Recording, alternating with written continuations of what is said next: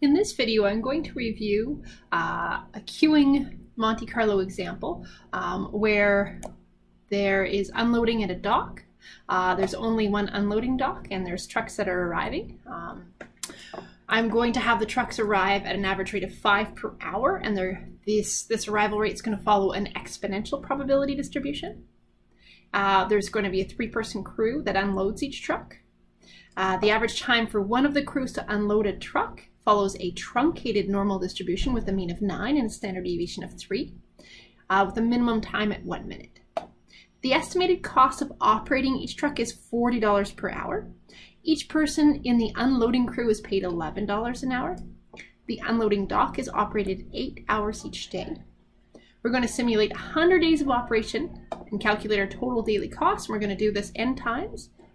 We're going to do it actually 200 times in this example. And get the expected cost per day for this operation.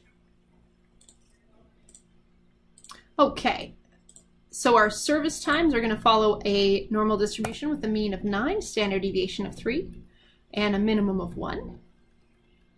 Our trucks are unloaded following an exponential distribution. Now, they are unloaded. There are 5 trucks unloaded per hour. Let's have a look here. So an average rate of 5 per hour. Note, all of the rest of the times here are given in minutes, 9 minutes and 3 minutes. So what I'm going to do, instead of having 5 per hour, I'm going to switch that to how many that would be per minute. It will be a small amount. So it's 5 per hour divided by 60 to switch this to minutes. So that would be 0.083 repeating of a truck unloaded per minute. Okay, we know that there are 3 members of the crew. Labor costs are $11 per hour. The unloading dock is operating 8 hours per day, and the trucks cost $40 per hour. Okay. Now, all right, stop. Now we're going to start setting up our model here. So time between arrivals.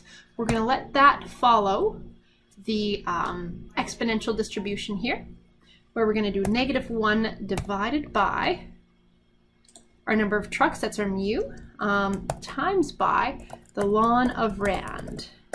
That will simulate that exponential distribution with that mu of 0.083. Okay, and I'm going to lock the K5 and copy that down.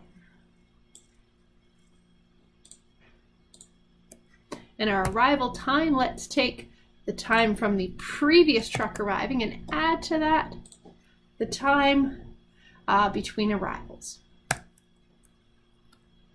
Copy that all the way down.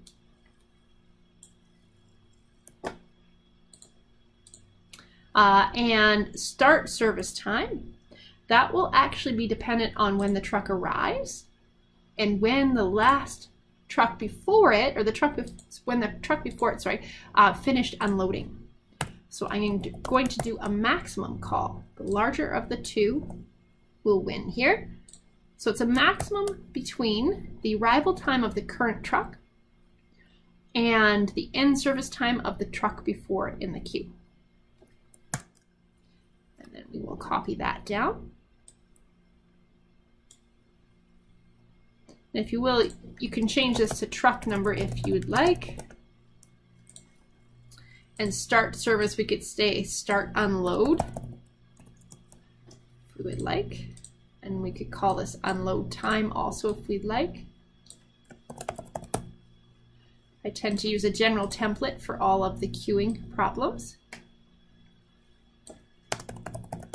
If you'd like, you can make it more specific to the problem at hand, though. So in this case, we have trucks arriving and they unload, and then they're able to leave once they're finished unloading.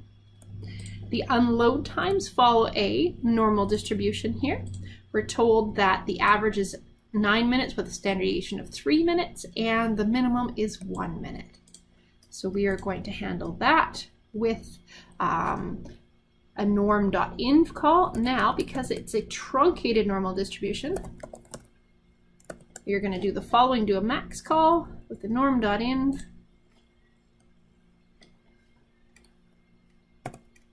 Lock the references here.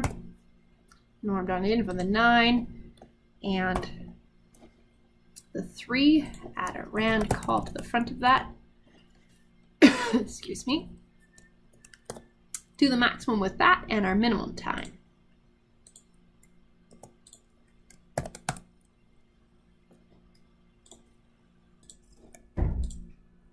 We can then copy that formula down. And then next, the end unload will just be the start unload plus the unload time. So when the truck started unloading plus the time it took to unload. Notice this is a fairly simple example. So we're not counting any time for the truck to get to the unloading bay. There is no gap between when the previous truck finished unloading and the next one is able to start unloading. So again, a fairly simple queuing problem here. They will get more complex over time, but this is a fairly simple one where we don't have any time for the previous truck to clear out before the next truck starts unloading. Wait time, it will just be the difference between when the truck arrived and when it got to start unloading. So D5 minus C5 for this first truck. Copy that down. Note the first truck doesn't have to wait at all. There's nobody in the queue before it. Queue length, we're going to do a match call. We're looking for this truck number minus the match of the following. This is a bit of a funny one. We're going to match this arrival time and we're going to look for it within the list of start unload times. Lock the first reference here to D5 and then don't lock the second one so we can scroll down as we go, and we want a less than, so we put in a 1 there, and that will count how many trucks are waiting before this one. So basically, once any one of these trucks arrive, how many are going to be unloaded before it. Okay, and now we are able to do some calculations here on our queue length, whether the system is empty, our cost per day, etc., etc., and then we'll run that 200 times here. So the average queue length, we're just going to do an average of our queue length. Take an average of all of our queue lengths. The probability the system is empty, we're going to look at the queue and see if and when it is empty by doing a count call, a count if call. We're going to count how many times this queue length is 0.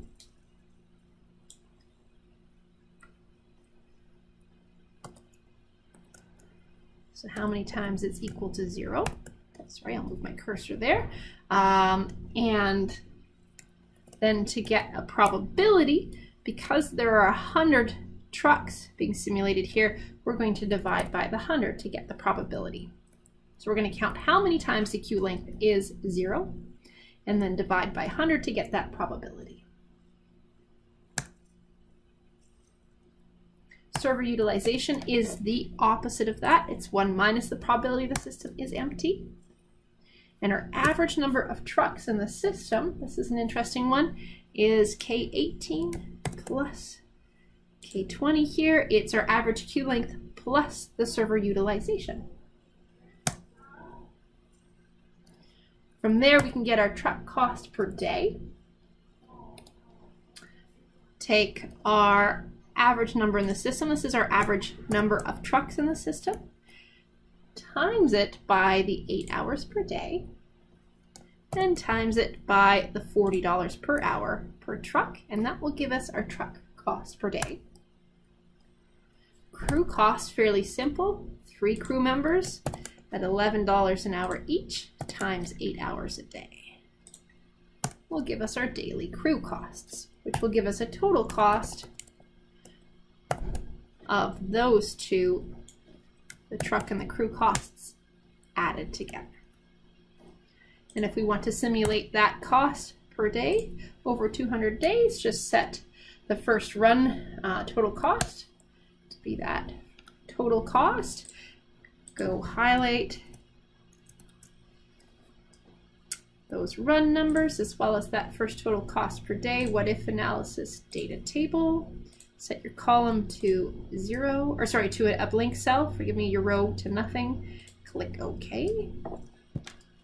We have just simulated 200 days, and we can get the average cost, average daily cost from those 200 days by doing an equals average. So we have $1,075.51 as our average cost per day for running this unloading dock, given all of these numbers and constraints.